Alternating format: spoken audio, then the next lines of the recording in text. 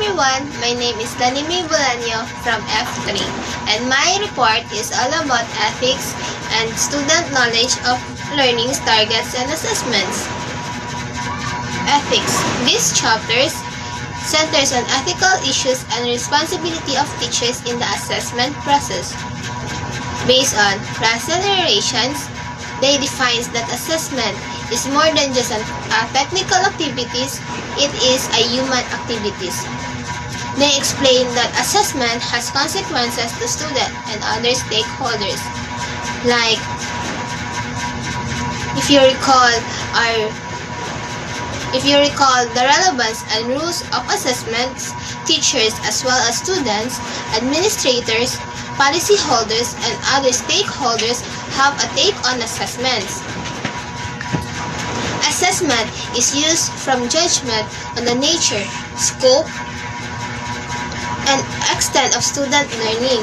For summative purposes, assessment is used for grading, placement, or admission. Well, teachers also have an important role, long-term and short-term consequences for students.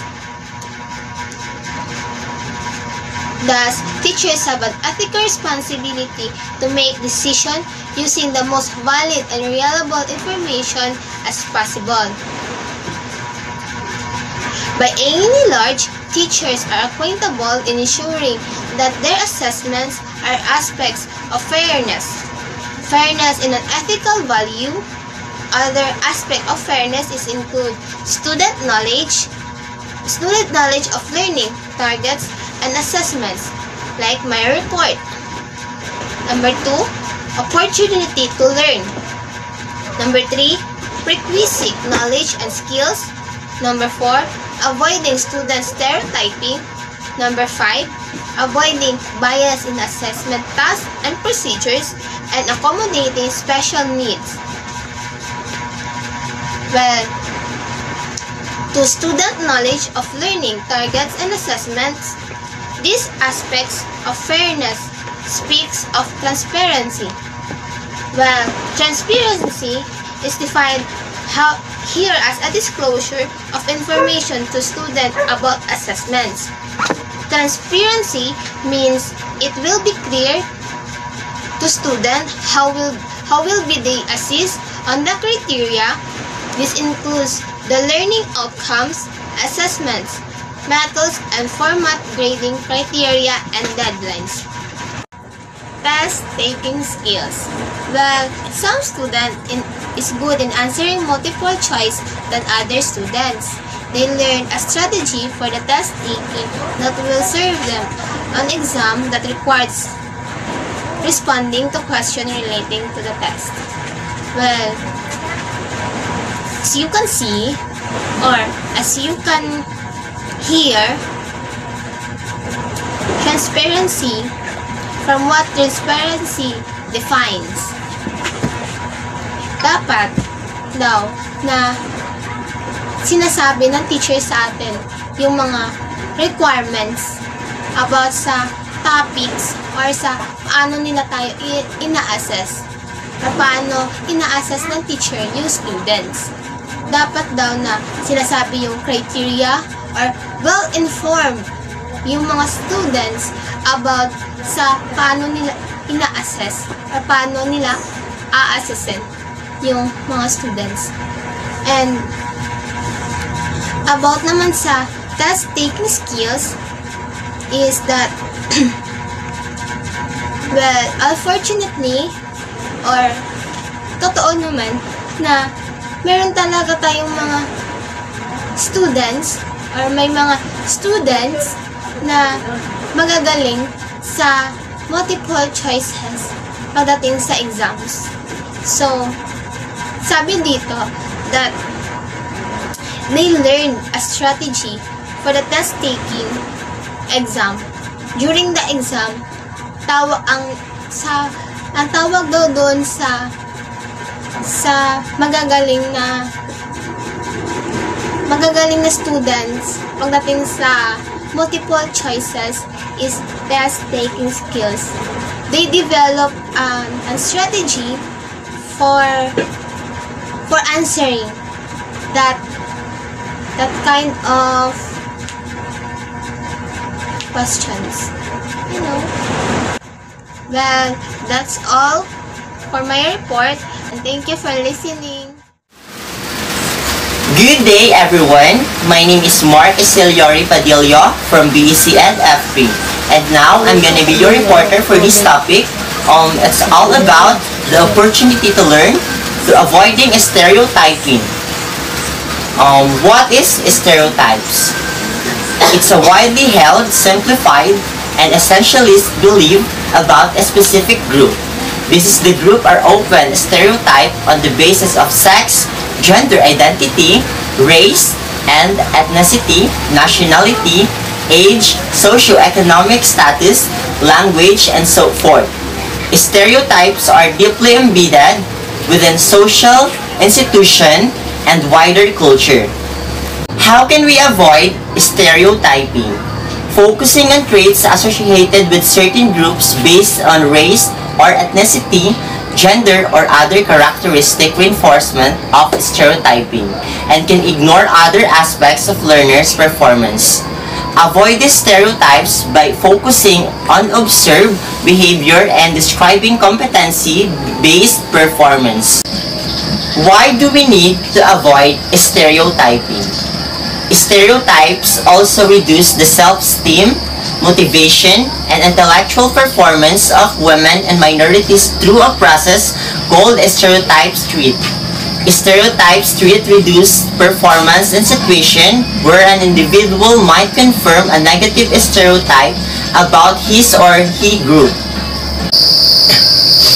We have 4 ways to prevent stereotyping in your classroom. First, have honest conversation about stereotype treat. Honesty and openness are the keystone of change.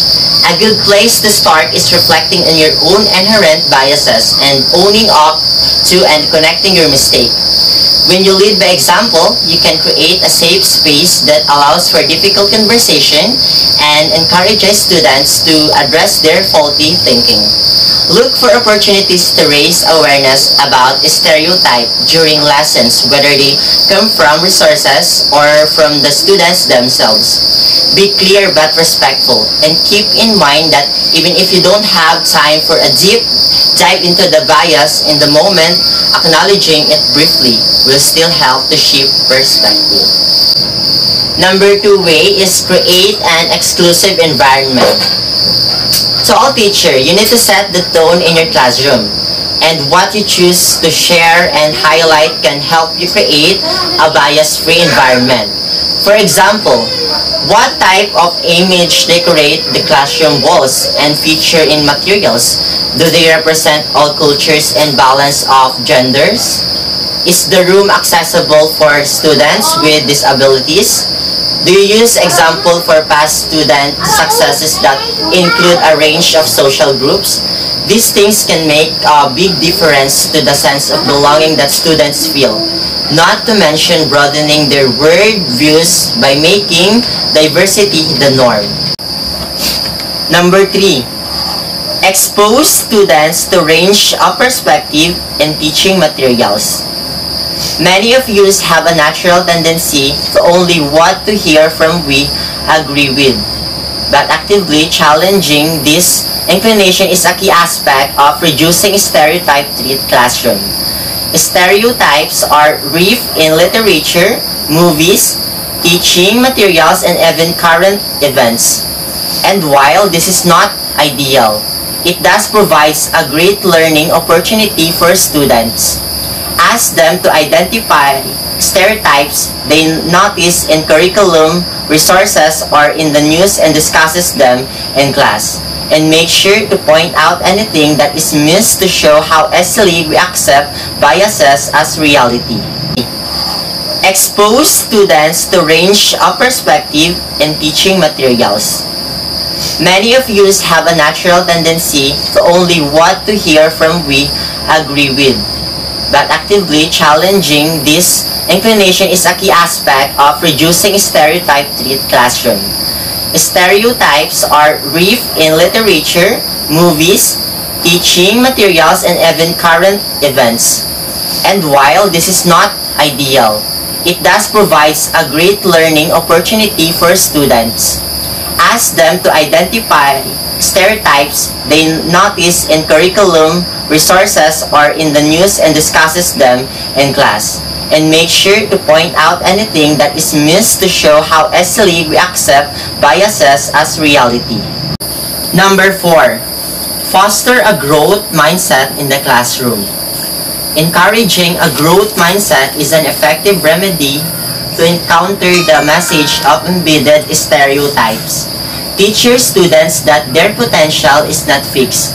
With continued practice and dedication, they can change and improve even within areas that are currently challenging. Create an atmosphere that values mistake as opportunities for learning.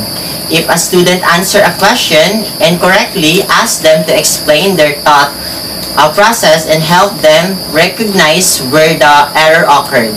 When setting assignments, try to include some low stakes activities such as quizzes and projects where effort and critical thinking are more important than being right. Encourage students to think out loud, take risks, and ask questions and embrace problems, and model this behavior yourself. Stereotype treat can be difficult to combat for the simple reason that it often goes unrecognized. But by incorporating these strategies into your teaching practice, you can begin to silence the dialogue that inhibits students' performance and build an environment that allows each of them to realize their unique potential. Good day to each and everyone.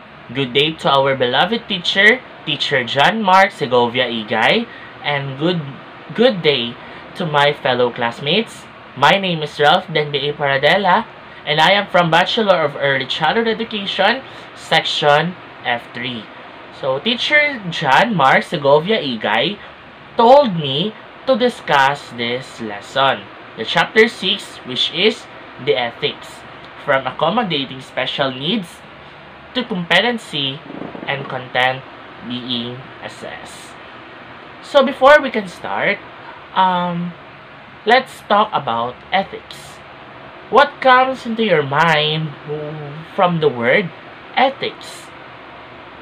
Okay, so the ethics is showing good moral principles.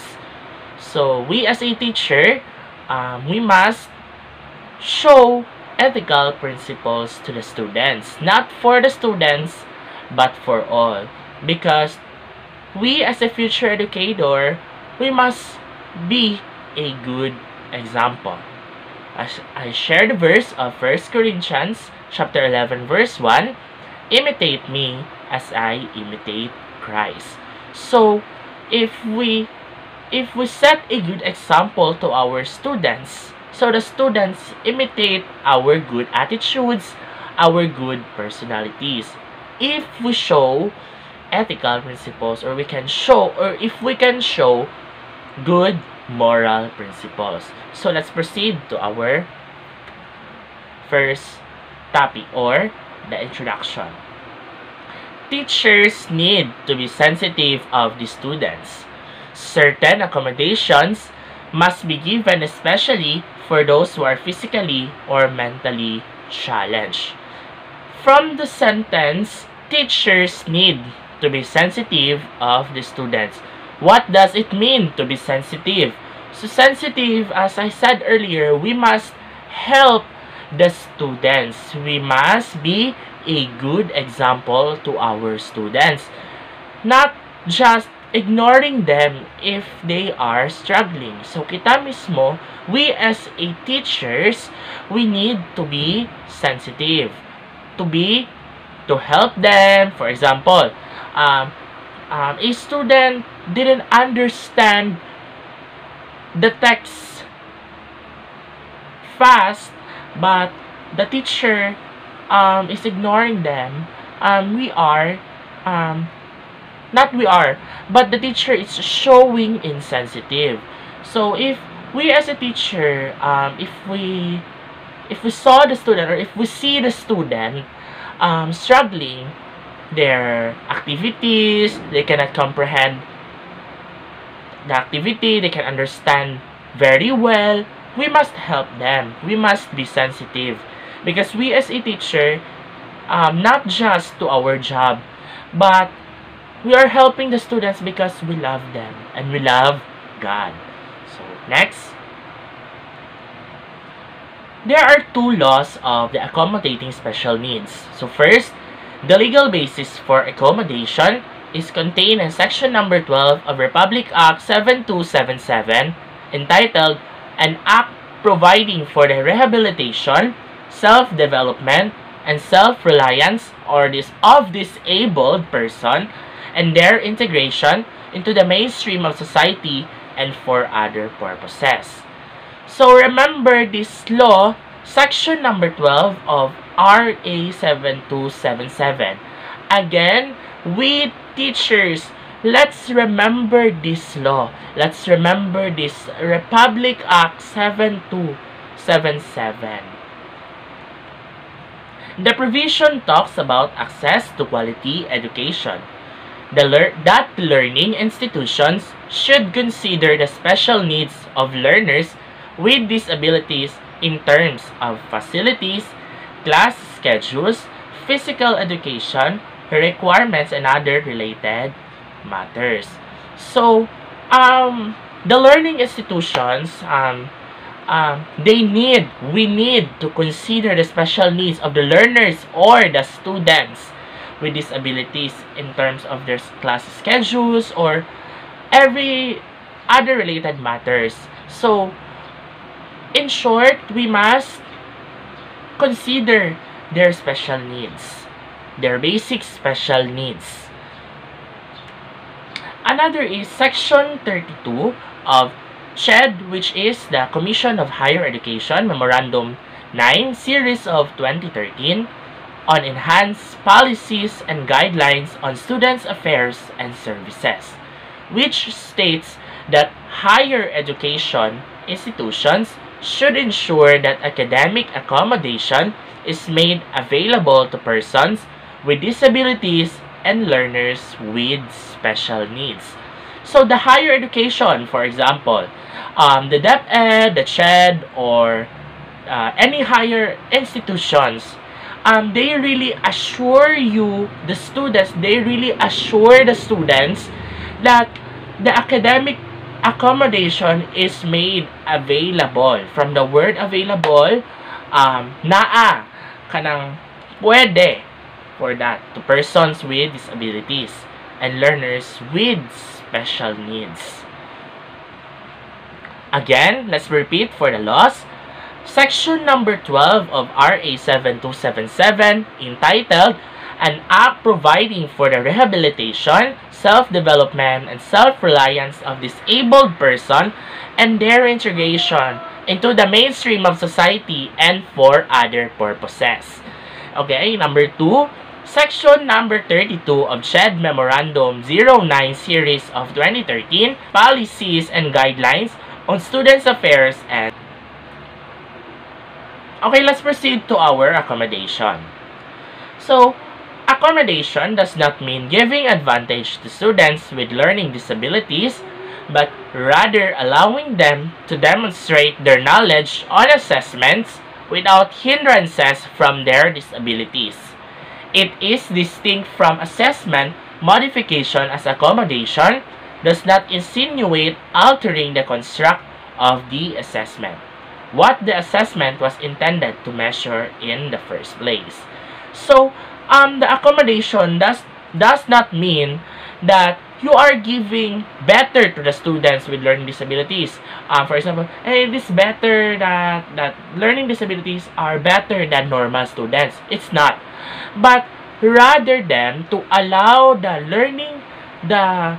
disabilities, the persons with the disabilities, to demonstrate or to allow them to assess their knowledge without or kanang di nila ma-feel, they are not feeling others than the normal students. So,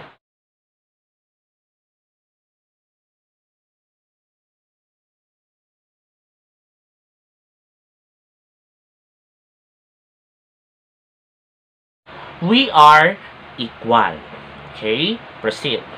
Let us consider some situations that require accommodations.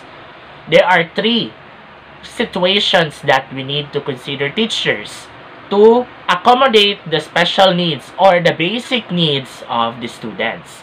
Number one, for students with documented learning disabilities who are slow in reading, analyzing, and responding to test questions, the teacher can offer extended time to complete the text. So we as a teacher, we must do our job. For example, um, um, a deaf cannot hear what the teacher says. Ana, for example, Nana. And one of your students who are slow in reading is because he he is not a he is a nearsighted, or she is a nearsighted. You must extend time to complete the activity or to complete the text or to complete reading, teachers. And we as a teacher, we as a future educator, we must do this to help them to improve and to accommodate them, to help them in a simple way. Proceed. For students who are easily distracted by noise, the teacher can make arrangement for the students to accomplish the assessments in another room free from distractions, carry out simple or innovative ways to reduce unnecessary noise from entering the classroom. So for those students who are easily distracted the noise, we as a future educator, we are doing our best to arrange to accomplish their activity to assessment in another room. For example, I am a subject teacher of the English. So, I go to the BCN F3, for example. We assume that situation. We assume. So, I am a subject teacher of the English. So, my class is on the BCN F3. So, if one of my student didn't understand the text, I can help, or if the student can easily distract the noises, I will do my best and I can make arrangements um, to make the another room for free fraction of the noise. So proceed. For students who do not have perfect vision, the teacher can adjust and print the written assessment with a larger font. So, for example, um, our classmates, or not our classmates, for example, I am a student. Our classmate is struggling to portray the text or to read the font because he or she is nearsighted, as I have said earlier. But the teacher can adjust, the teacher can do their best, and the teacher will make another accommodation to the students so that for students who do not have perfect vision, they can kanang makasabay sila sa learning. Kanang they are not others of their classmates. They are not others for those who are deaf, for those who are lame, for those who for those who do not have perfect vision, for those who are slowly in reading. Teachers must help them. We first, as a future educator, we must help our students.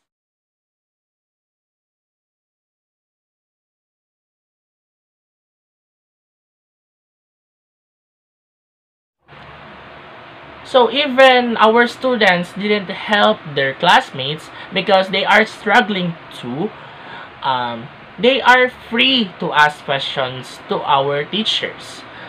We as a future educator, if we have students, they are free to ask why they didn't understand the written assessment. So we as a future educator explain them, do our best to explain them. So, accommodations can be placed in 6 categories by Thurlow, Mack, Thompson, and by the year 2000. So there are 6 accommodations can be placed, 6 categories of accommodations. First is the presentation, repeat directions, read aloud, use large print or braille or braille or whatever. For example, presentation. We as a teacher, we must prepare prints. For example, to read A, to read B, to read C, D, E, or the alphabetical order. And even the numbers, we must be ready so that they are beginning to learn the numbers, the letters, they are beginning to read. So we as a future educator, we must do this presentation. Okay? Number 2 is response. Mark answers in test booklet. Permit responses via digital recorder or computer. Use reference materials like dictionary. Number 3 is setting.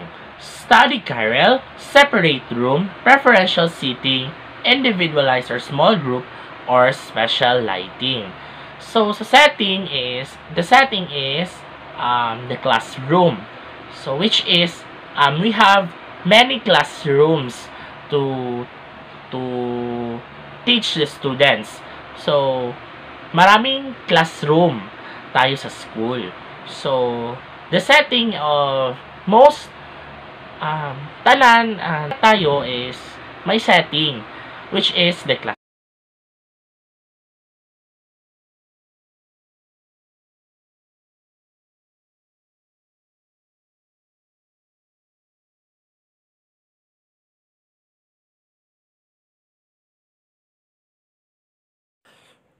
So we as a future educator, wala naman sigurong teacher na hindi mai-provide ang sariling classroom for his or her student. So dapat may setting, dapat ang student na sila'y ma-learn sa topic or sa ilahang ginastadihan. Number 4, timing. As a teacher, wala naman extended time. So, the extended time, so syempre, if my students or if my future students struggling their activity, I must do we must do teachers, we as a future educator, we must do extended time to them, and even frequent breaks or unlimited time. It depends on the assessment of learning. Okay? Scheduling. Specific time of day, subtests in different order, administer test in several time session. For example, of the specific time of day, I have a class. Time of English, Monday, 8:30 to 9:30. So that is my schedule to my students to accommodate them what is their basic needs, what they did not understand the English, why, how they are asking. That is my schedule to accommodate them. Number 6 is others. Special test preparation, techniques, and out of level tests. Fundamentally, an assessment accommodation should attend to the particular need of the student concerned. For instance, presentation and setting are important considerations for a learner who is visually impaired. For a learner diagnosed with attention deficit hyperactivity disorder or ADHD, frequent breaks are needed during a test because of the child's short attention span. To ensure the appropriateness of the accommodation supplied, it should take into account three important elements. So there are three again. Number one is nature and extent of the learner's disability, type and format of assessment, and competency and content being assessed. Number one is nature and extent of the learner's disability. Accommodation is dictated by the type and degree of disability possessed by the learner. A learner with moderate visual impairment would need a larger print edition of the assessment or special lighting condition. Of course, a different type of accommodation is needed if the child has severe visual loss. So, kumbaga, with a learner, they need a large print edition assessment or special lighting condition. I give a situation. So we as a teacher, they are trying their best if from the biggest letter into smallest letter, if maklaro ba nila.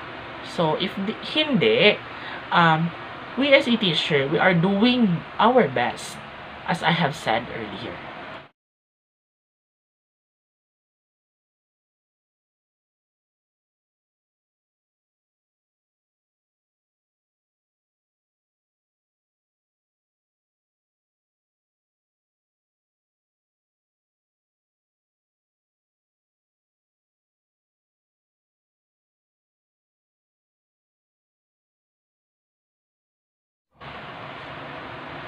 Number 2, type and format of assessment. Accommodation is matched to the type and format of assessment given. Accommodations vary depending on the length of the assessment, the time allotted, mode of response, etc. A partially deaf child would not require assistance in a written test. However, his or her hearing impairment would affect his or her performance should the test be dictated. He or she would also have difficulty in assessment tasks characterized by group discussions like round table sessions. So, in fact, accommodation is matched to the type and format of assessment given. So we, as a future educator, we must vary depending on the length of assessment. So, for example, if you are deaf, sa Tagalog pa, bingi, the child or the student didn't require assistance because he or she knows what she writes or he writes in the written test. If he or she can read, but he or she is deaf, he or she has a problem to group discussions because he or she didn't hear what is the ideas, what they can do because he is deaf or she is deaf. So it depends to the type and format of assessment. Number 3, competency and content being assessed. Accommodation does not alter the level of performance or content the assessment measures. Kumbaga, kung mag-accommodation, hindi na dapat baguhin yung performance o content na assessment. Ganon. Dapat hindi na baguhin ang level of performance. Kasi, pag sinasabing competency, it's the word competition. And the content na i-assess natin yung content.